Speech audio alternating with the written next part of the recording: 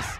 Look in the sky. Look, it's another drone because they're everywhere now. Drones have been projected to be a multi-billion-dollar industry. That inspires innovation. And innovation is a good thing for the most part, but sometimes it leads to really strange things when your brother and your friend and your cousin are making stuff too. That is what it has inspired today's list. These people are making the craziest, weirdest things, and we have found some of them. Welcome to the top 5 strangest drones. Number 5, we have the NASA X-43. This drone made the list for one reason, and one reason alone: speed.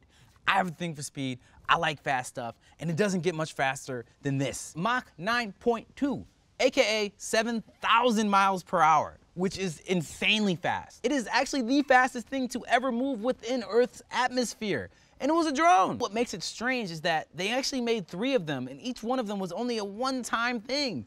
Like, they flew it and like, yeah, look how fast it is. What are we gonna do with it? We don't know, but guess what? It's super fast. This drone was made for research purposes to look at hypersonic flight. But what I really like about it is that it went 7,000 miles an hour, and it technically is considered a drone.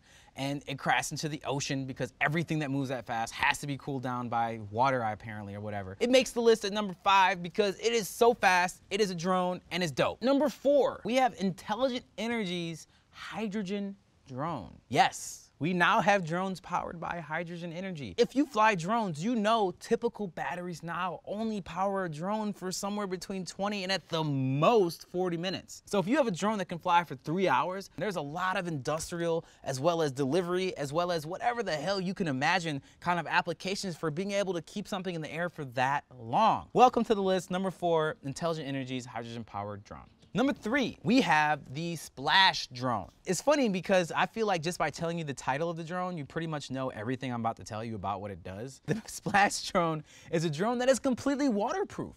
This thing is able to take off from the water. It is able to do autonomous flights, blah-de-blah-de-blah. What it really comes down to is this drone is actually meant to be used with rescue crews. If you're like a part of the Coast Guard or part of the, the whale watch crew, this drone is able to fly over oceans or any kind of water, whether it deliver an incredibly small payload of something or be able to locate someone that is lost in the ocean. This drone can do all of that. It flies autonomously, it flies with an RC, and it's just really cool because it's really the only drone that is actually able to be purchased at the moment that can fly and be completely submerged in any kind of water. So that's why I made the list number 3, because that is really strange. You have a crap ton of electronics running something that flies in the air and it still is completely waterproof. Number 2, we have the Ehang 184. The Ehang is a personal drone. And when I say a personal drone, that means that it can fly somebody up to, I think, 230 pounds. 230-pound human being can be flown from point A to point B as long as it takes only about 20 to 30 minutes to do that flight. It's literally, hey, look, iPad tablet with Google Maps. Here's where I want to go. And it does like a U.